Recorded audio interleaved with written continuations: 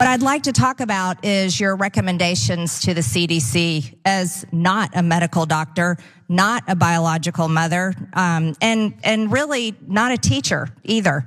You had no business advising the CDC what the medical guidelines were for school closures, because now we have a nation of school children who have suffered because of it. The problem is people like you need to admit that you're just a political activist, not a teacher, not a mother, and not a medical doctor. You heard that. A lot of stress on not a biological mother, not a mother. Again, repeating it. What is Marjorie Greene talking about? Why is she so obsessed with that? Does it have to do with transphobia? No. We're at something way more basic. That there is president of the American Federation of Teachers, the AFT, testifying on a panel about something completely unrelated, which is free speech on college campuses. But of course, you got Marjorie Greene there using this as a moment to grandstand. And she's calling her not a biological mom because that there, the president, Randi Weingarten, is a stepmom. So take a look at that exchange. Ms. Weingarten, are you a medical doctor? I am not. Are you a mother? I am a mother by marriage. By marriage, I see. Ms. Weingarten, and you haven't taught school since the 90s, so you're not a teacher anymore. I am actually, Representative, I'm actually on leave from my teaching position, and this fall I will be teaching as a guest teacher at Cornell, my alma mater. Okay, so that's the genesis, right? Oh, you're not a mom, or you're a mother by marriage, I see. Oh, and married to a woman, that's sort of implicitly in there as well. And then of course, using that as an angle to attack her, specifically on the CDC recommendations to close schools during a global pandemic. Cenk, Marjorie thinks this hits real good, but it doesn't hit good. Like she's not coming across by going after her for not being a mom, not a medical doctor. I don't think she ever claimed she was a medical doctor, but she is the president of AFT. I think she knows a thing or two about teaching schools education. Yeah, she did go too far. This one's official. And what's interesting about the right wing is, Jewish space lasers, what all the other crazy crap she said, they're like, oh no, we're totally good with it. Okay. January 6th, of course, are all patriots, so yada yada. All the madness they're 100% on board for, but not this.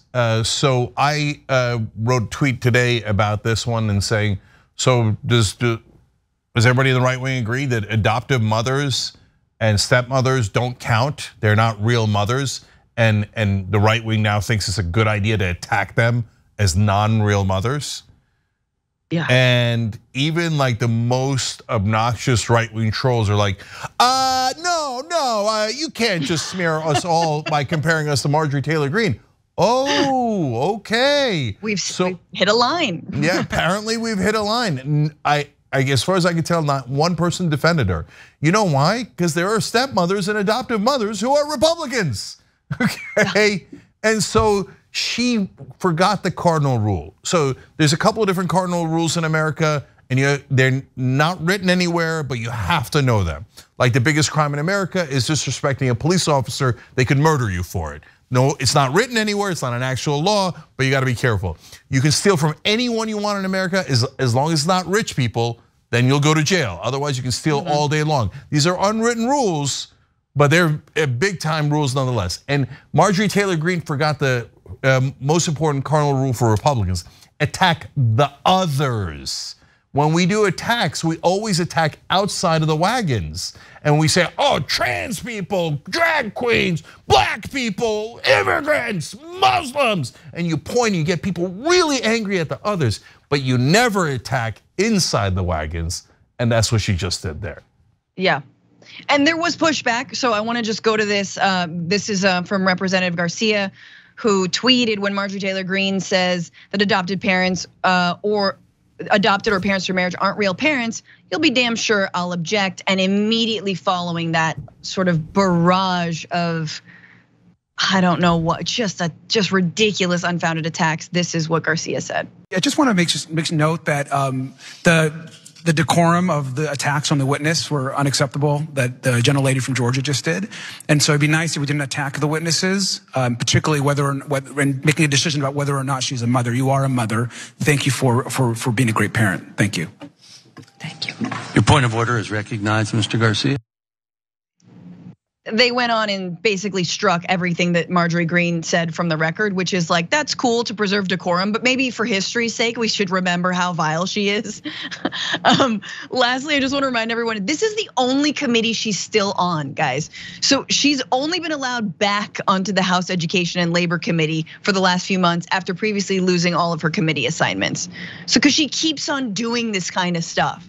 Yeah, so look, I don't like the decorum argument. I hate it. Oh, she's been mean to us. I get it. It's done in Congress, and that's the way you're supposed to do it. I'm not trying to criticize that guy in particular. In fact, I think he did a good job overall in fighting back. But and I don't like going personal. I wish we never talk about the personal lives of any of the politicians.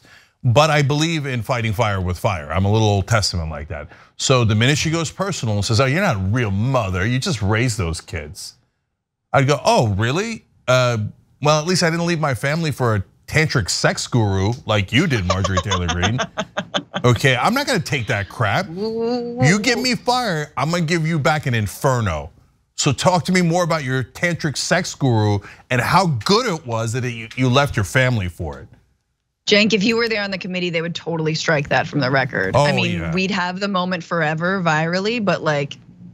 Yeah, here's who would get in a lot of trouble with the decorum police, me. Yeah. Thanks for watching the Young Turks, really appreciate it. Another way to show support is through YouTube memberships.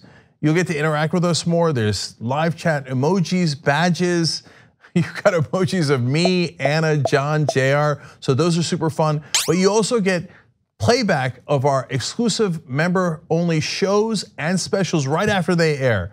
So all of that, all you gotta do is click that join button right underneath the video. Thank you.